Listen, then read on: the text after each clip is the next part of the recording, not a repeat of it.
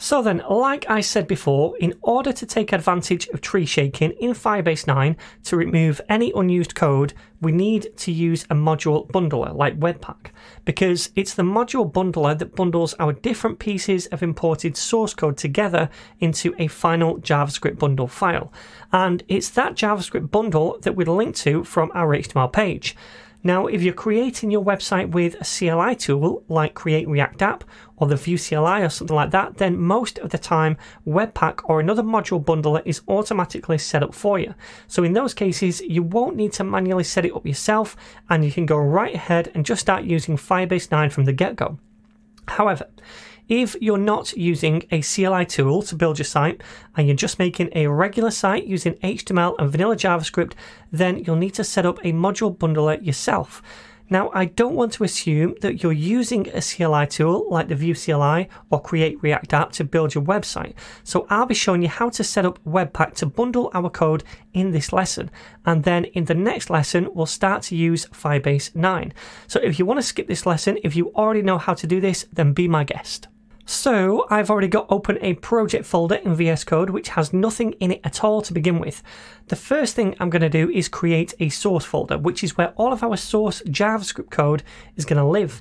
And inside that, I'm going to make a new index.js file, which will be our JavaScript entry file. So this is the file that we'll be writing all of our JavaScript code in later on.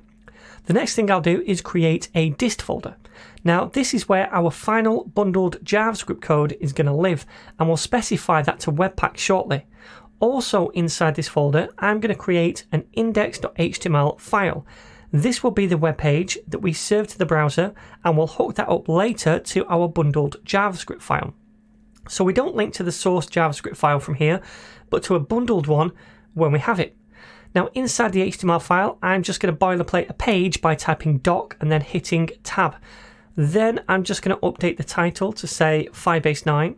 And also, I'm going to add an H1 in the body. And that's going to say something like getting started with Firebase 9. The next thing we need to do is install Webpack and configure it. To do this, we'll be using npm, the Node Package Manager, so it's important at this point to make sure you have Node.js installed on your computer. If you don't, then you can download it and install it at nodejs.org. Once you've done that, you can open up a terminal, and we're going to type npm init and then -y. This is going to create a new package.json file to keep track of all of our different dependencies that we need to install, and one of those is going to be Webpack. So let's do that. So we need to install Webpack, but also the Webpack CLI. So type now npm I for install, then Webpack, and then Webpack-CLI, and then at the end do -d, capital D, to save this to our dev dependencies. So we're installing two packages here, right? Webpack itself and also the Webpack CLI, which is going to be used to run Webpack. So now that's done, we can go ahead and make a new Webpack config file inside the root of our project directory. So not inside the source folder or the dist folder, but in the root project folder. Now, inside this file is where we configure what we want Webpack to do. What we want it to do is look at our source index.js file and any imports that we have in there later as well, and then bundle all of that code together into a single bundle file. So to do this, we need to export an object which represents our Webpack configuration. Now, I don't want to waste your time by typing all of this configuration out from scratch. So what I'm now going to do is just copy this from the course files and paste it in, and then I'll explain it line by line. So then, first off, we have this module.export, and we export an object from this file. And inside this object, there's different properties which represent the configuration of Webpack for us. So first, we specify a mode. Now that can be production for production, but we're just developing, so I've specified development. Then we have an entry property, and this is the entry file that we need to specify, a path to it. And that says where we want Webpack to initially look for our JavaScript source file. So we say inside the source folder, then index.js. Now we have an output property, and this is an object. Now the first property of that object is a path. So it's a path to whatever folder or directory we want the output file to be put into. Now we want it to be inside the dist folder. Now, in order to create this path, we need to use the path module right here. So we require that. That is a core node module.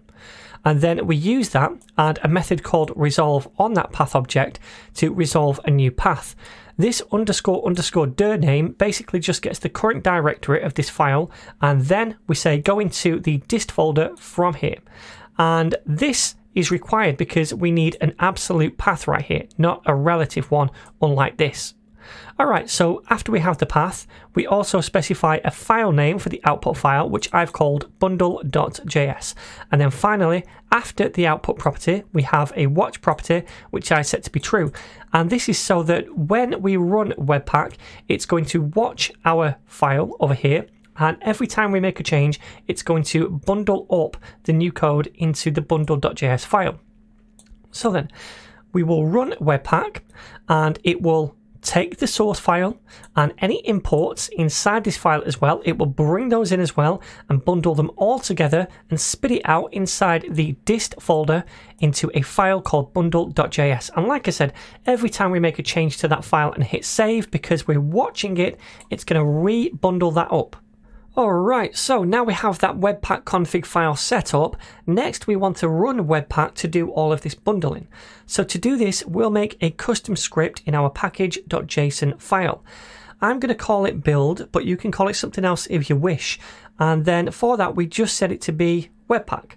So now when we run this script, it will run the Webpack command, and that will automatically look for our Webpack config file and run Webpack according to our configuration. So just before we do that, let's add some code into the source index.js file. I'm just going to add in a simple console log, and then I'm going to save it. But later on, we'll be using file imports in here to import functions from the Firebase library. And that's where the power of module bundlers come into play. For now, I just want to see if this process is all going to work. So now I'll open up a terminal, and I'm going to run our new script by typing npm run and then the name of the script, which is build. And when I do that, Webpack will take our source code and it's going to bundle it into the output file inside the dist folder. And we can see it right there.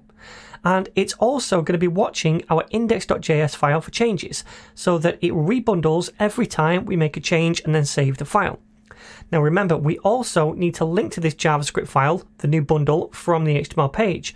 So let's also do that now.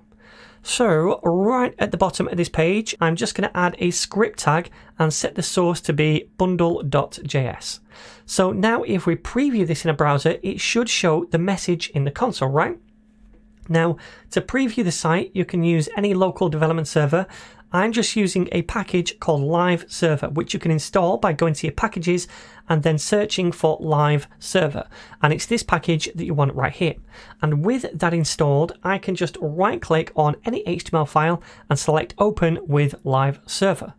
And now in the browser, if I open up the DevTools, then we can see over in the console, hello from index.js. So Webpack has bundled up our code from that source file. It's output it into the bundle file, which we've linked to from our HTML page, which is why we can see it inside the console. So that is Webpack set up. Next up, we're going to start working with Firebase.